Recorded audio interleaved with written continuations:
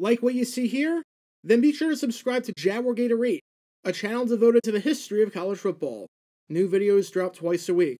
Click the card in the upper right corner or the link in the description to subscribe now. And now, on with our feature presentation. What's the most famous song that John Denver ever performed? What's the song that most people associate with It's Take Me Home Country Roads? I'm not even going to try to pretend otherwise. Literally everyone knows that song, and everyone knows the words to the chorus. You want a sing-along song at karaoke that isn't Sweet Caroline for the 200th time? Try that song. So let's rephrase the question. What's the second most famous song that John Denver ever performed? What's the song that, if you couldn't take yourself home to the country roads, people associate Denver with?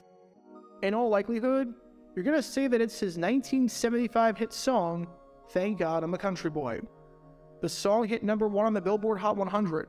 The song was one of the biggest selling songs of 1975, and is a song that, nearly half a century later, is still incredibly well known to this day, and you might be able to make a compelling argument that it is the most recognizable hit song of 1975.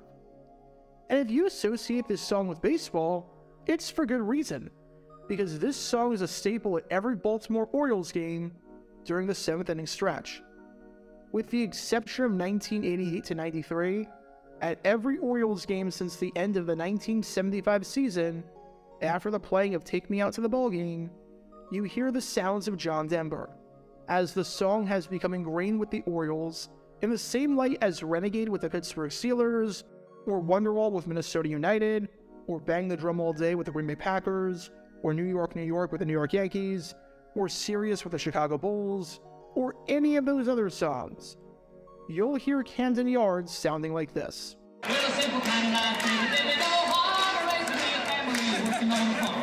Which is why this video is not about the Orioles and their connection with the John Denver Classic. Rather, this video is about this team right here, the Detroit Tigers, and their connection with the classic song. Because during the 1984 season, in the middle of an incredible season, the Tigers found themselves embattled in one of the strangest controversies ever, as there was a bitter feud between the fans, the team, and John Denver himself that left neither side feeling as though they had sunshine on their shoulders. Let's put it that way. Because this is the story behind the 1984 Detroit Tigers, John Denver, and one of the strangest controversies in the history of the Detroit Tigers organization. Before I talk about the actual controversy in question, we need some context to understand what the Tigers were doing beforehand, as well as how the Tigers themselves were doing this year. The year is 1984, and through the first 2 months of the season, perhaps no team in baseball was looking better than Detroit, who was off to an absolutely flying start. It started with a 9-0 record, and continued with the team starting out 37-9, winning an astonishing 80% of their games. They had the best offense in Major League Baseball, scoring 258 runs, or 5.6 runs per game, and they had the best pitching staff in baseball, allowing just 153 runs, or just 3.3 runs per game. Just to give you an idea of how good the Tigers were, by the end of May, only one team, the Toronto Blue Jays, was even within 10 games of them for the best record in baseball. They had blown their competition out of the water, to the point where it looked like they were playing a completely different sport. After years of having a winning record, but not being good enough to win the AL East and make it into the playoffs, it finally looked like this was going to be the year, where for the first time since 1972, the Tigers would be playing October baseball. So you would think that people would be paying attention to the Tigers because of their on-field product, right? You would think that the incredible play of the Tigers would be the reason that they were getting attention. Well, not quite. Because people in Detroit, despite what was looking like the best Tigers team in years, were not exactly the happiest of campers. And that's because of what the Tigers did during the 5th inning of every game. You would think that nothing could go wrong, said one writer. Where is the controversy the Tigers are obliged to supply? Where are the clubhouse feuds and scandals? Where is the contempt for the manager?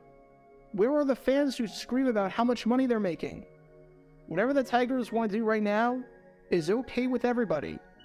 A professional troublemaker has to dig real hard to come up with any controversy at all. That was, except for one, the playing of Thank God I'm a Country Boy during the 5th inning of every game. As the groundskeepers were raking the infield, John Denver would come over the PA system, and groundskeeper Herbie Redmond would dance to the tune. It had been that way in each of the past 5 seasons, and was somewhat of a mini Tigers tradition at this point. But there was just one small problem with this, and it's not necessarily the fact that both the Tigers and Orioles use the same song. 2 teams can coexist and use the same song, and for years, it didn't matter that both Detroit and Baltimore did something around the John Denver Classic. It's the fact that, as it turns out, John Denver was a pretty big Baltimore Orioles fan. This didn't necessarily matter at first, but after 1983, it all came to a controversy because of a few events. Number 1, in 1983, the Tigers were a pretty good team, going 92-70. However, they missed the playoffs because they finished second in the AL East, 6 games behind, you guessed it, the Baltimore Orioles. And for all intents and purposes, Detroit's season ended when, in a September doubleheader, they lost both games to the Orioles. If they won that doubleheader, then the AL East would have been up for grabs again, especially since the Tigers and Orioles still had 4 more meetings against each other. But the Tigers hated the Orioles by this point because the Orioles were the reason that Detroit's playoff drought was still intact. And to add insult to injury, guess who turned out to be a Baltimore Orioles fan? None other than John Denver. Sure, if your song is played over the PA system, it doesn't mean you're a fan of that team. If that was the case, then the infamous Gary Glitter would be a fan of literally every team in American sports. But during the 1983 World Series, which was won by the Baltimore Orioles, John Denver performed the national anthem at Memorial Stadium during Game 1. But okay, performing the anthem before a team's game doesn't mean you are a fan of that team. Just yesterday, I was in a baseball game where a group of preschoolers sang the national anthem. And if any of the preschoolers can name a single player on the Arizona Diamondbacks, seeing as they couldn't name any words to the national anthem, I'd be impressed. But then, later on, at the 7th inning stretch during the same game, John Denver donned an Orioles jacket and in front of a national TV audience, did this. As you watch what went on here just moments ago,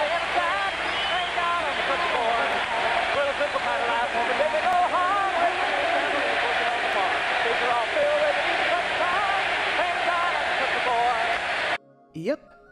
Explain that one to me, because usually, firing up the crowd by wearing the logo of a team and singing their hype song is a pretty good indicator that you're a fan of that team.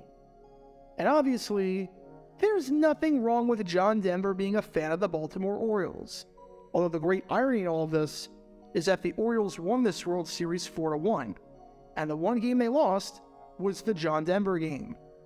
But in the eyes of Detroit Tiger fans, they were furious. Here was the man who rooted for the team that knocked us out of the playoffs and was arguably our biggest rival at the time, donning the apparel of that team and actively rooting for the team. And we're playing his song at all of our games, and he couldn't care less about our team and our city? It's almost like if I, completely out of nowhere, wrote a hit song, and the Tennessee Titans decided to play it as their walkout theme. There would be some uproar over that, and understandably so. Because in 1984, the backlash and the furor toward John Denver began in Detroit. Newspapers and radio stations began campaigning for the Tigers to play a different song during the 5th inning, and a poll said that 2/3 of people were against playing the song sung by an Orioles fan. And the crazy part? Obviously, Denver knew that the Orioles were using his song, but John Denver himself had no idea that the Tigers were using his song and that this was a tradition. As he said, I was kind of thrilled by it. Then I heard about the controversy and said, isn't that something? And with a 3-game series coming up against the Baltimore Orioles, the Tigers had a decision to make. Keep the song that's been in place for half a decade, or dump it for a different song that either embraces Detroit or is not being used by another team. And for team president Jim Campbell, the decision, in light of the controversy and the backlash, seemed obvious. Change the song. As Campbell said, personally, I think a mountain has been made out of a molehill. If that's the biggest problem we have the rest of the season, I'll be extremely happy. But we're not married to any one song or person. Even John Denver himself said that the decision to play his song or not should be decided by the players, saying, the deciding factor should be the opinion of the players. If they feel badly about the song because I'm an Orioles fan, they should go with their feeling. What makes this entire drama hysterical and absurd is that the Tigers were having a giant debate over this, while Denver was in a corner saying, wait a sec, you guys are using my song? Okay, do whatever you want, I don't care. Denver performed a concert in Detroit the week after the Tigers changed the song, and in an effort to appease Tigers fans, seeing as he was apparently public enemy #1 in Detroit, not only addressed the controversy, but performed a reworked rendition of his iconic song, changing the words to Thank God I'm a Tiger Fan, which drew rave reviews. He even joked during that concert by saying, I used to be a Tiger fan, till they started talking about not using my song. Val Cooper wrote the lyrics to that reworked song, saying, I was getting a little irritated that everybody was taking shots at him, and he didn't even know about this. He was a very good sport about it. He said, I understand there's a controversy about my song. As for the Tigers, they experimented with quite a few songs to play during the 5th inning, but John Denver was out. That song was given the Rocky Mountain Goodbye. Usually with a controversy between two parties, both parties have an understanding of what the issue is. But this is one of those rare moments where you've got a controversy, where one party is furious, and the other party genuinely has no idea what's going on, who's involved, or what the controversy even is. Denver was completely oblivious to the whole thing, and understandably so. Just on the surface, it seems crazy. He wrote a song, a few years later, the Tigers picked it up, nobody had a problem with it, and then out of nowhere, they started having a problem with it. And not for any content in the lyrics that is inappropriate now, or for anything controversial that Denver did to tarnish his image and reputation. He just wore an Orioles jacket during the World Series and said that he was an Orioles fan. That was it, and that caused the biggest controversy of the entire season for the 1984 World Series champion. Because in 1984, the Tigers made it very clear that they wanted no more evenings with John Denver. Get your official Jaguar Gear 9 merchandise by going to jj9shop.com, and be sure to like and subscribe, as it really helps the channel out a lot. Join me every Wednesday night where we'll play NFL Trivia for cash prizes at 9 p.m. Eastern over on Twitch. To learn more about the history of college football, subscribe to Jaguar Gator 8. To learn more about the history of Major League Baseball, subscribe to Jaguar Gator 7. Also, special thanks to all of our Patreon supporters for helping out the channel. Your support is greatly appreciated. See how you can become a patron and request future video topics in the description below.